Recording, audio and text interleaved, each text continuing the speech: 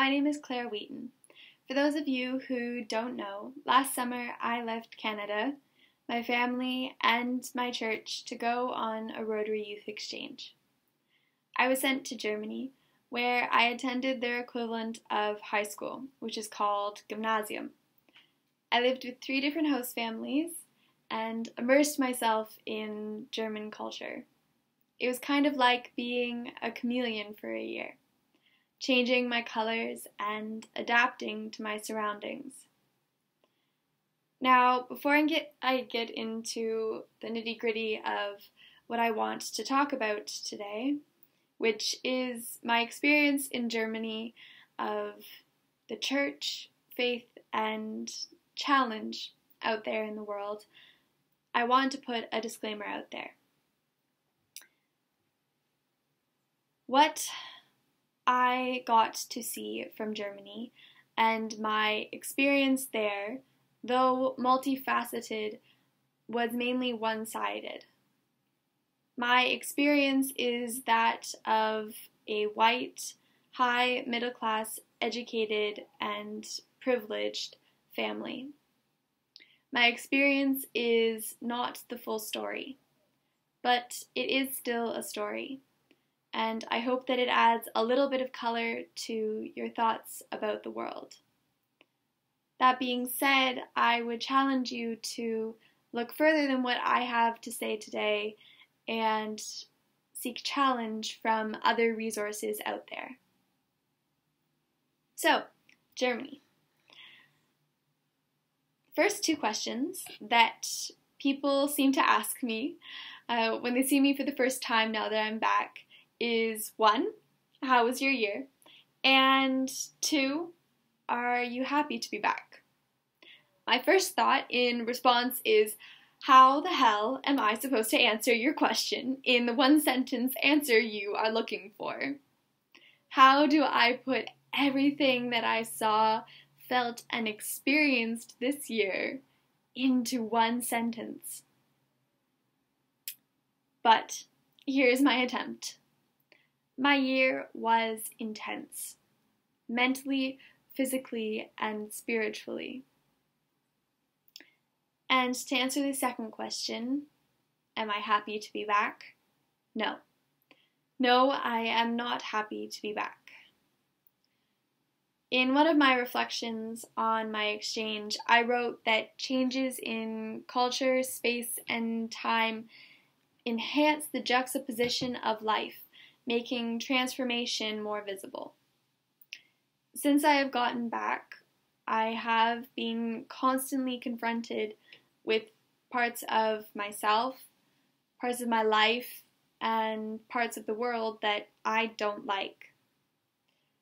And I can see them so much more clearly because they were absent for a year. That being said, it feels right to be back here, to be back in Canada, to be back with my family, and back here with Avon in whatever form Avon takes this year. This is where I am needed, and this is where I need to be. Now, often after those 2 questions, the conversation comes to an end. But today I'm excited because I get to go a little further. Today I get to answer some of the questions I wish people would be asking me and take the opportunity to think out loud a little bit. So let's start with the church. I grew up in the church. My mother was the pastor of our congregation, and I was a proud PK, pastor's kid. And I have always been interested in the role that the church plays in society and the role that the church could play in society. Which meant that I was curious, going to a new country with a different and complex history of interactions between the church and state, and the church and society. What I found was an atmosphere in which the church and society interacted much more often, but it was based on tradition and ritual that presence felt, or the presence of the church felt stale. For example, students in public school attend religion class, and the only exception are for students who explicitly ask to be placed in another class. To celebrate my school's 175th birthday, they held a church service. And it's not that I attended a religious school. It was a publicly funded school, just like Stratford Central or Northwestern. It's simply so that at some point the church and state made an agreement that these religion classes would take place. And even though that agreement is no longer relevant and doesn't reflect society or reflect the church, it's still in place. Other examples is the fact that on Christmas Eve, churches are packed beyond belief, even more so than here. And holidays such as Epiphany and the Ascension are civil holidays, which means, thankfully, that there are less days that you have to go to school within the year, but not many people actually understand the history behind these holidays. So, though from my perspective, religion is more present in Germany, people are not inherently more religious. Of my 3 host families, only one member of one family went to church on what I would call a semi-regular basis. Only one member of one family had any form of faith. This meant that my experience of church was mostly limited to Christmas and the occasional visit for special events. I did not have a church community and was not an active member of a church while I was there. Because of this, I experienced church and faith as 2 separate things over the course of the year. Yet, where church was sporadic, faith was constant. It was there on Sunday mornings as I walked to the bakery to pick up bread rolls for my host family so we could eat breakfast together. In Germany on Sunday, all stores are closed, and it seems like the entire world sleeps in. There is a peacefulness and a sense of release after the week that is so present when you walk through the streets at 8 a.m. and the world is completely still.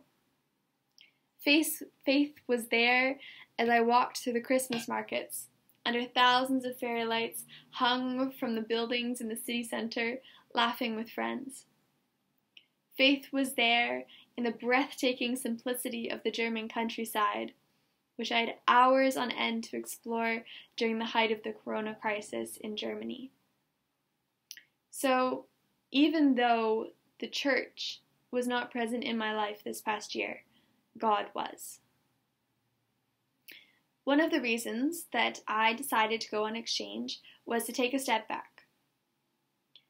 Going into the year, I was conscious that this was to be a year of rejuvenation. But, as is my tendency, I didn't stay in a place of recovery for very long. So by the time March came around, I was looking at 3 months jam-packed with activities before coming home. I was going to be traveling across Europe for 2 weeks, participating in 1, possibly 2 Model UNs as the chair of a committee, which I was very excited about. I was going to be visiting friends, celebrating birthdays. There was even a christening in there somewhere, and 1,000 other little events that I was very much looking forward to.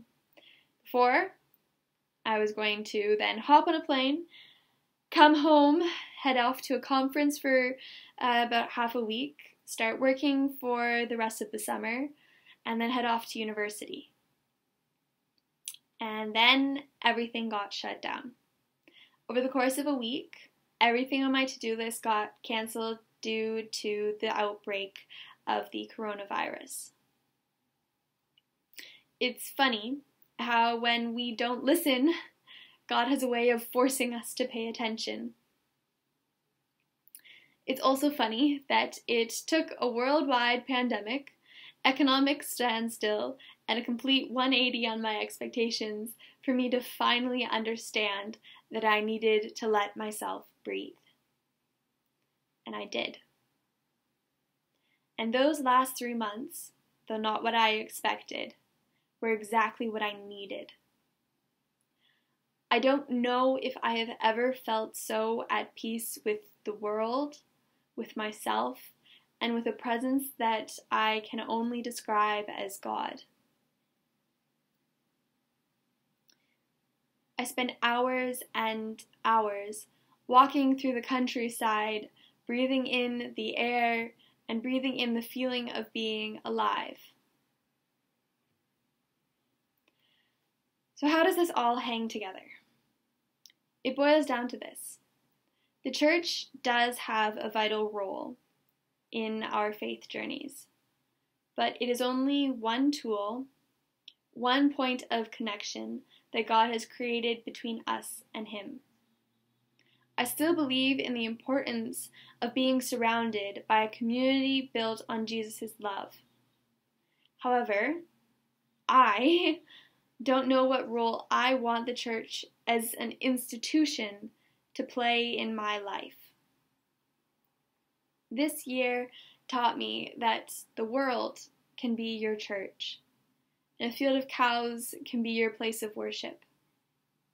I saw that faith comes in many forms, and God is willing to stop the entire world so that we will just sit and listen for a minute.